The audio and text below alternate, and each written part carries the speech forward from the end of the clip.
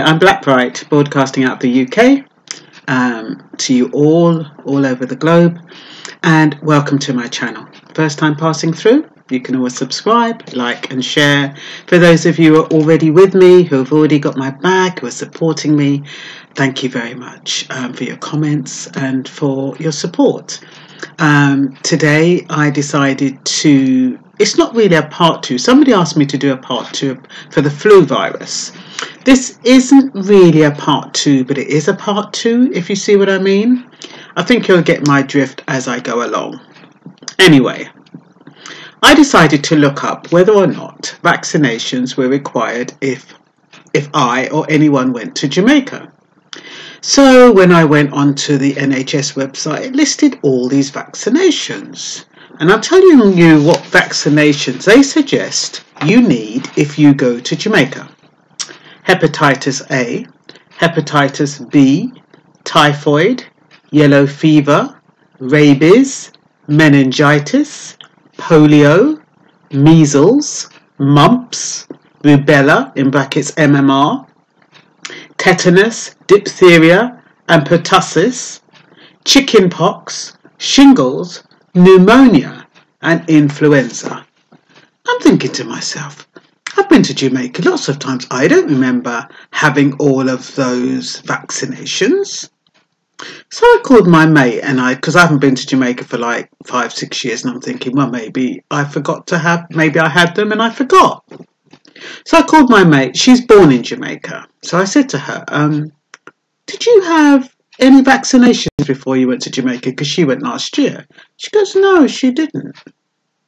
Then I asked somebody who was born in Britain and who went to Jamaica. I said to them, did you have any vaccinations when you went to Jamaica? No, she said, I didn't need any. And I started thinking that most people, especially black people, when they're going back to their country or their parents' country or, African countries, I'm sure they don't get vaccinated. So then I started wondering, who is the vaccination for? Is it for white people? Because if black people don't vaccinate themselves before they go to the countries of origin, it has to be then for white people to have these vaccinations. It's just a thought, because I'm just thinking, I don't know anybody who's gone to Jamaica or the Caribbean and have had vaccinations. I know when I was living in Africa, or when I was living in Africa, but before I went, I needed certain vaccinations. I know that much. But I'm trying to think now whether that was because I was going to a place that was strange to me. It's very interesting how, we do things automatically, don't we? We see these instructions and we go off and we totter off, and, they're always saying to us, have your vaccinations, about a month in advance. Make sure, your body builds up an immunity. And so you do it because, I've had most of my vaccinations anyway because of where I work. But the fact of the matter is, I didn't feel I needed it if I went to Jamaica. And then to see that long list of vaccinations that are required if you go there, you'll probably need about 2 or 3 months to get through all of that, because if you have all of those at the same time, you're bound to be sick. A colleague of mine is going to Kenya, and I don't know how many vaccinations they gave her, but she looked like a dead dog. She looked like a dead dog, because, it's foreign to the body and the body has to get used to it. But then, of course, that led me to the germ warfare. And then I'm thinking, I'd heard of the Tuskegee experiment, the syphilis study, which I told you about in another video, but I hadn't heard about the one in Britain. I wonder how many of you have heard about the one in Britain, the germ warfare, where they deliberately sprayed bacteria and germs and zinc goodness knows what in certain areas to see how we would react to those germs. Now, this is some time ago. It's going back from the 1950s to 1972, I believe. But it's running parallel with the Tuskegee syphilis experiment. They were running parallel during that same time period. Okay, the Tuskegee, such a hard word to say, the Tuskegee syphilis experiment started off in 1930s to 1970s, but these studies that the UK were doing were from the 1950s to the 1970s. Once again, secretly, to see people's reaction, spraying germs and bacteria in the air to see how we're going to respond to it. Nobody knows about it. We all, you kind of wonder these days, why are you getting the flu every 5 minutes? Why is it lasting so long? You haven't been in contact with anybody who's unhealthy, yet you wake up one day and you have all these ailments. Stuffy nose, a sniffling like the other day. I told you, I felt really run down. Today I've still got the sniffles. I thought I'd got rid of it. But today I've still got the sniffles, still got this bloody irritating cough every now and then. And it makes you wonder, are they doing something else? Is there another secret germ warfare going on? How would we know? They'd blame it. They'd actually blame it if there was a germ warfare going on. They'd actually blame it on the fact that you haven't had your flu shot. You realise that? That's what they'd blame it on. And when they're saying, oh, every strain is getting worse and worse and worse, how do we know it's not something that they're spraying in the air and using us as guinea pigs to see how we react to it? We don't know. We could be getting that flu shot. They could be spraying something in the air to see if the flu shot actually can fight whatever it is they're spraying. How do we know?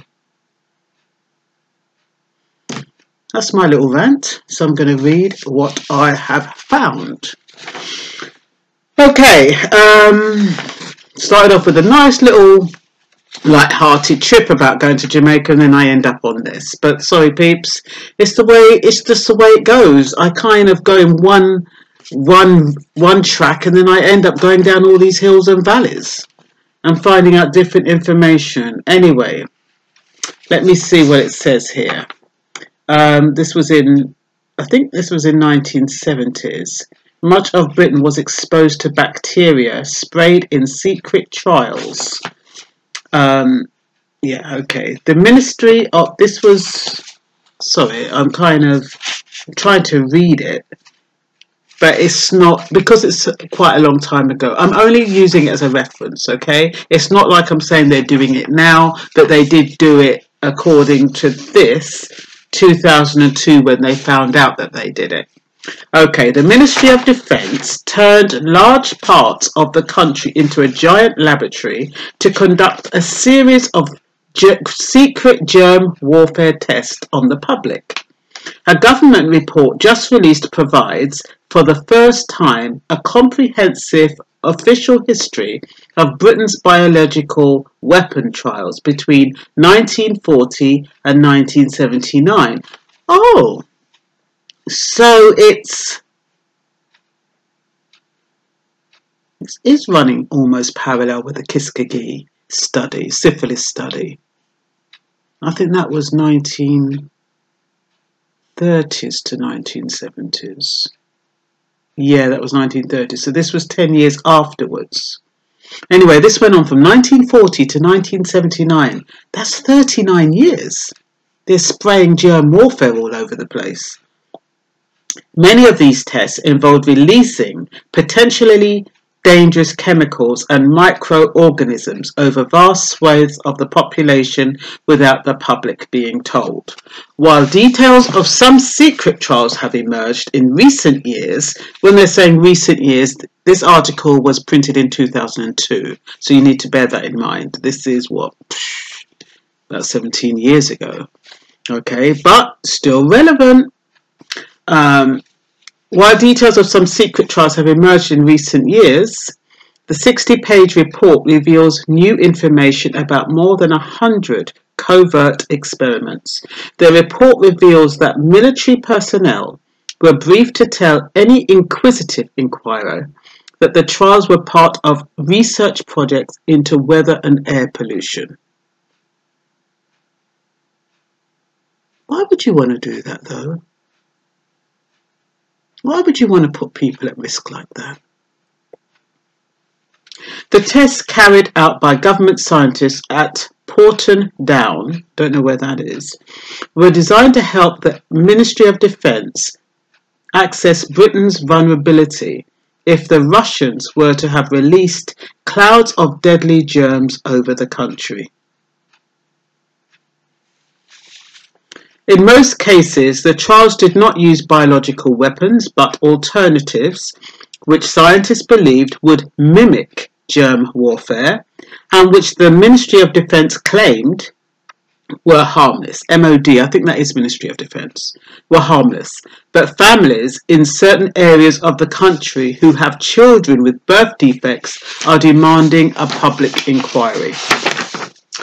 One chapter of the report, the fluorescent particle trials, you better write that down, fluorescent particle trials, if you want to look that up, reveals how between 1955 and 1963, planes flew from the northeast England to the tip of Cornwall along the south and west coast, dropping huge amounts of zinc cadmium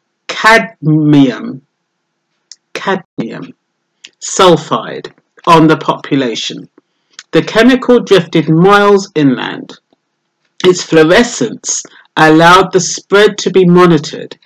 In another trial using zinc cadmium sulfide, a generator was towed along a road near Frome in Somerset, where it spewed the chemical for an hour. World War was considered by the Allies as a chemical weapon. I must have missed a bit out there.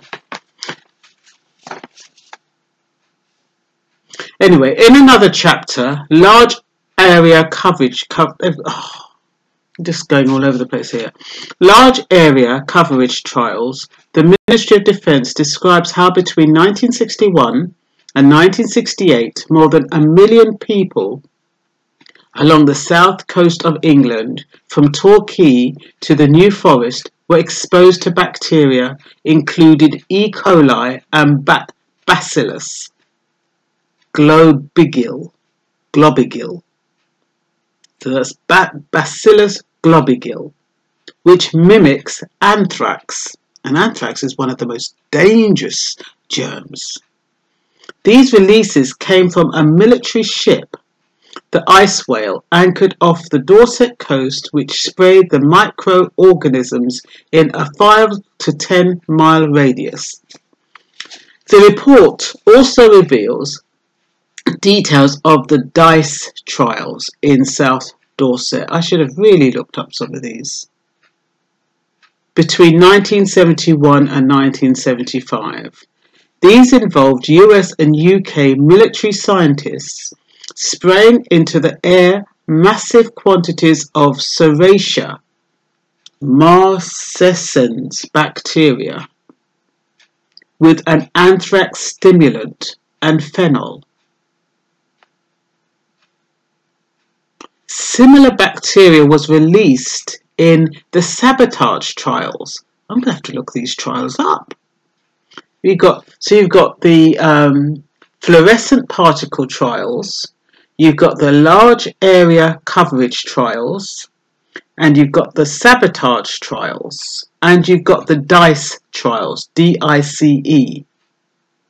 So similar bacteria was released in the sabotage trials between 1952 and 1964. These were tests to determine the vulnerability of large government buildings and public transport to attack.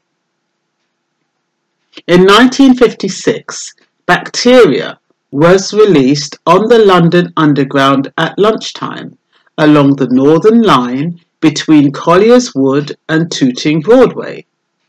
The results show that the organism dispersed about 10 miles. Similar tests were conducted in tunnels running under government buildings in Whitehall. Experiments conducted between 1964 and 1973 involved attaching germs to the threads of spiders' webs in boxes to test how the germs would survive in different environments. These tests were carried out in dozens of locations across the country, including London's West End, Southampton, and Swindon. The report also gives details of more than a dozen smaller field trials between 1968 and 1977. What's interesting is that the areas where they're doing the trials are quite suburban areas, and I would think predominantly white areas. That is really, really bizarre. And London West End, why would they do the trials down there? Not unless because of the tourists. I have no idea. Southampton, Swindon, and that Torquay. Very Dorset.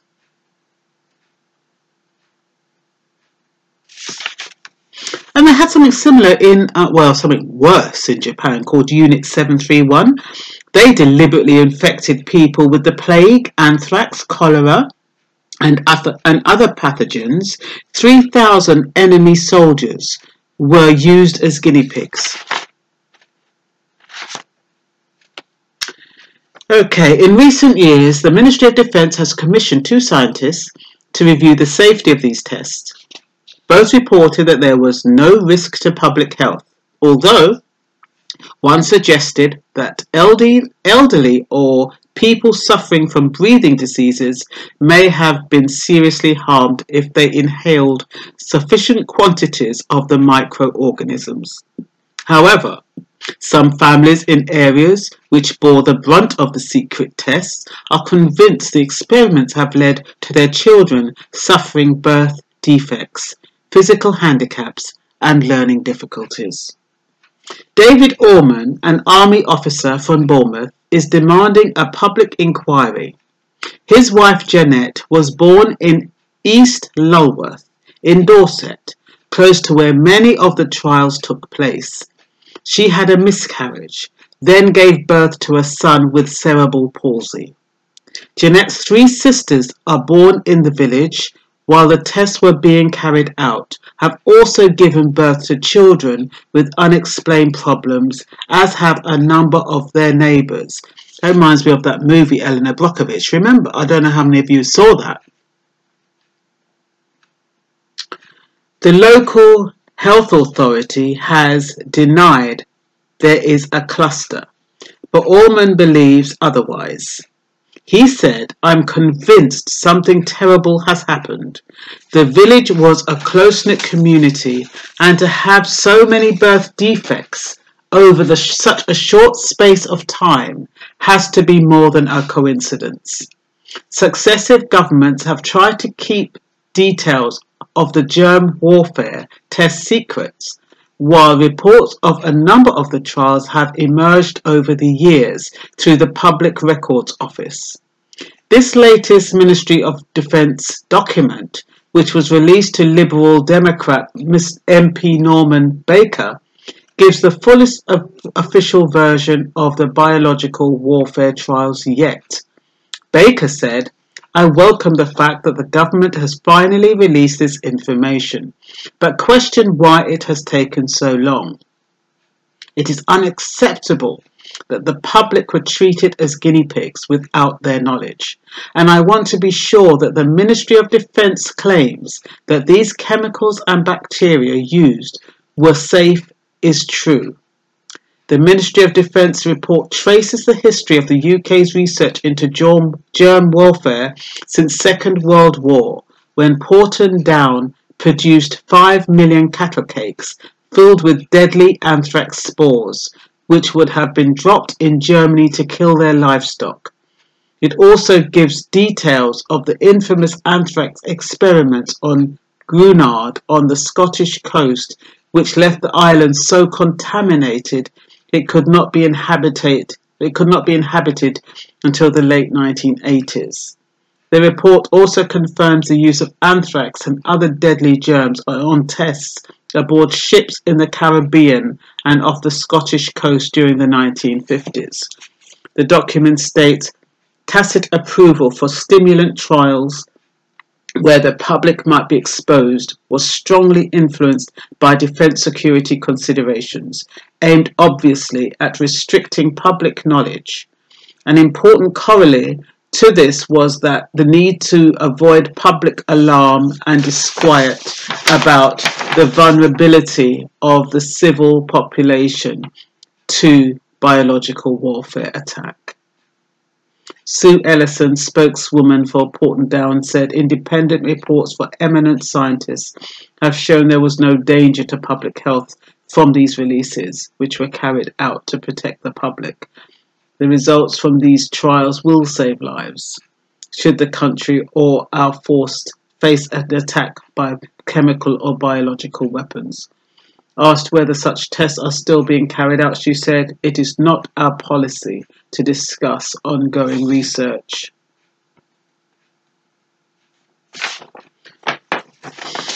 So apparently, biological warfare is banned for the same reason nuclear chemical weapons are banned. But how is it monitored? And this germ warfare incapacitates rather than kills. So it's a slow and horrid death.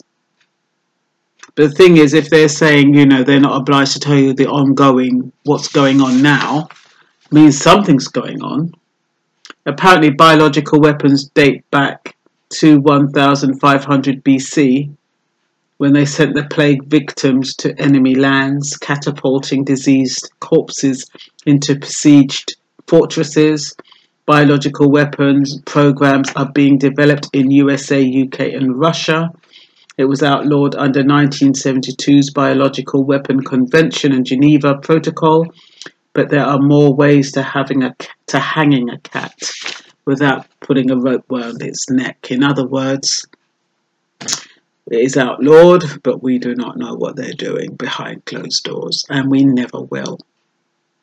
So when you see all of these things going out, and that,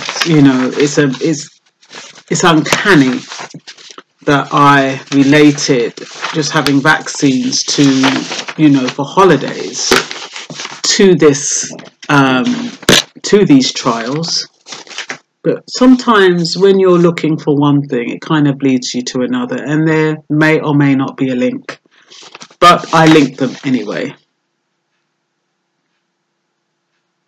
So what is biological warfare for those of you who don't know? It's the use of biological toxins, infectious agents such as bacteria, viruses and fungi, with the intent to kill or incapacitate humans as an act of war.